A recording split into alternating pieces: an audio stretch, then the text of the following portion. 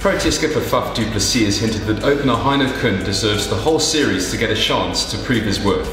And maybe he does deserve that chance. His form for the Titans over the years and his form recently for the England Lions has been brilliant, so he does deserve to be there. This is nothing against Kuhn, but South Africa are trailing 2-1 with one test at Old Trafford left. And if they don't get a win there, it means they're going to lose in England for the first time since 1998. So there's no room for sentiment, so maybe it's a chance for Aiden Markram to get his debut.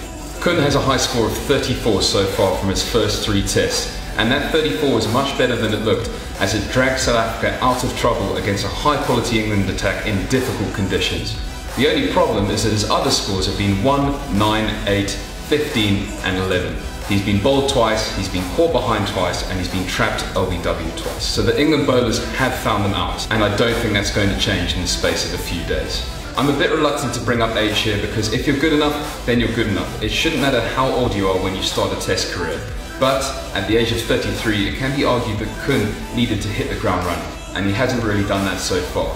On the other hand, Aiden Markram is 22 years old, and he not only has a big career ahead of him, but he's there for the now as well. He's in that squad right now, he's been in the nets, he's been on the field as a substitute fielder, he's got that experience now in England.